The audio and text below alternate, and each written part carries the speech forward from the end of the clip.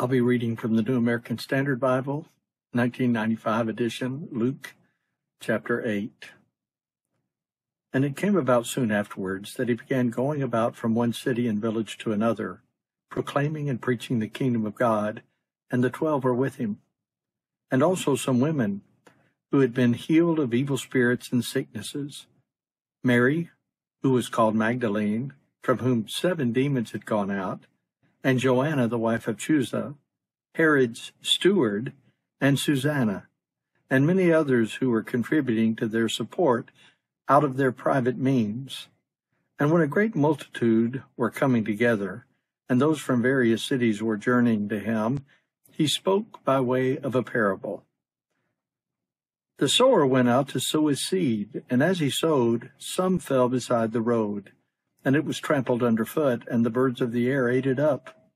And other seed fell on rocky soil, and as soon as it grew up, it withered away, because it had no moisture. And other seed fell among the thorns, and the thorns grew up with it, and choked it out.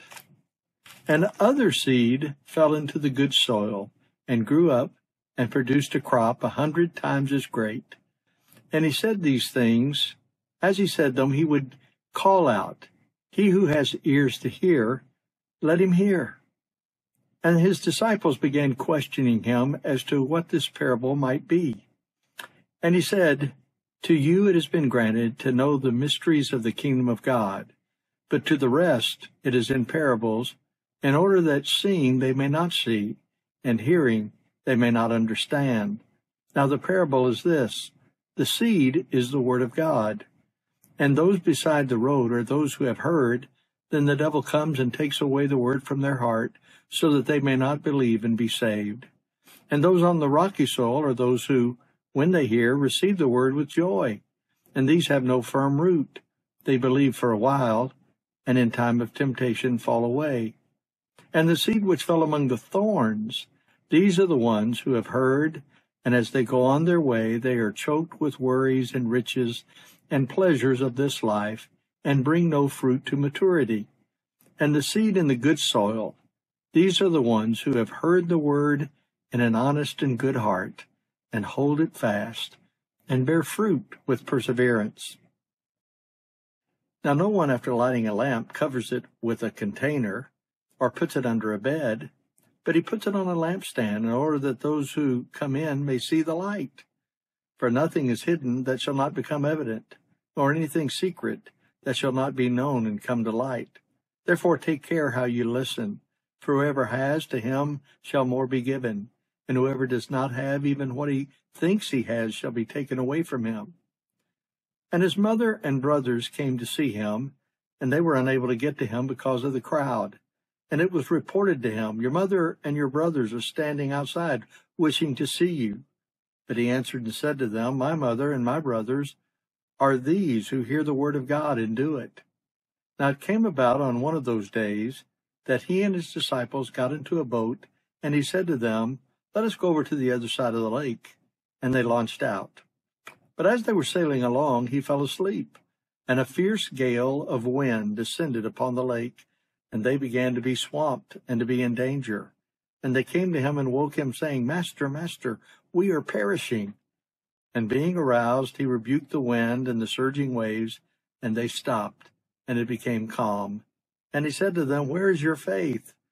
And they were fearful and amazed, saying to one another, "Who then is this, that he commands even the winds and the water, and they obey him?" And they sailed to the country of the Gerasenes, which is opposite Galilee. And when he had come out onto the land, he was met by a certain man from the city, who was possessed with demons, and who had not put on any clothing for a long time, and he was not living in a house, but in the tombs. And seeing Jesus, he cried out and fell before him, and said in a loud voice, "What do I have to do with you, Jesus, Son of the Most High God? I beg you, do not torment me." For he had been commanding the unclean spirit to come out of the man, for it had seized him many times, and he was bound with chains and shackles, and kept under guard, and yet he would burst his fetters and be driven by the demon into the desert. And Jesus asked him, "What is your name?" And he said, "Legion," for many demons had entered him. And they were entreating him not to command them to depart into the abyss. Now there was a herd of many swine feeding there on the mountain, and the demons entreated him to permit them to enter the swine, and he gave them permission. And the demons came out from the man and entered the swine, and the herd rushed down the steep bank into the lake and were drowned. And when the herdsmen saw what had happened, they ran away and reported it to the city and out in the country. And the people went out to see what had happened. And they came to Jesus and found the man from whom the demons had gone out, sitting down at the feet of Jesus, clothed and in his right mind, and they became frightened.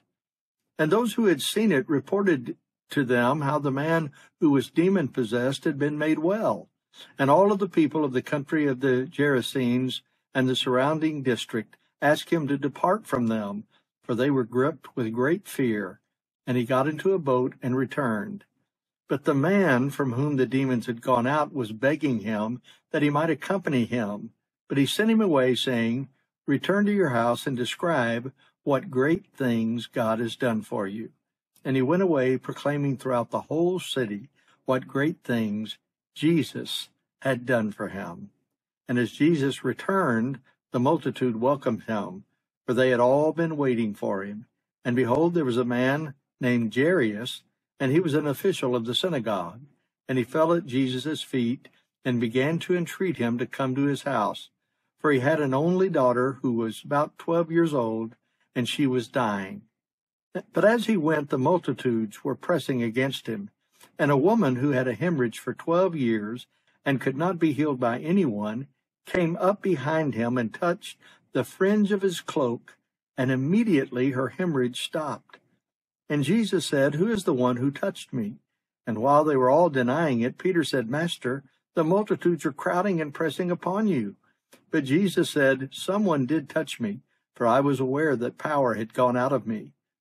When the woman saw that she had not escaped notice, she came trembling and fell down before him and declared in the presence of all the people the reason why she had touched him and how she had been immediately healed. And he said to her, "Daughter, your faith has made you well. Go in peace." While he was still speaking, someone came up from the house of the synagogue official, saying, "Your daughter has died. Do not trouble the teacher any more." But when Jesus heard this, he answered him, "Do not be afraid any longer, only believe, and she will be made well." And when he had come to the house, he did not allow anyone to enter with him except Peter and John and James and the girl's father and mother. Now they were all weeping and lamenting for her, but he said, "Stop weeping, for she's not dead, but is asleep." And they began laughing at him, knowing that she had died. He, however, took her by the hand and called, saying, "Child, arise." And her spirit returned, and she arose immediately, and he gave orders for something to be given her to eat. And her parents were amazed, but he instructed them to tell no one what had happened.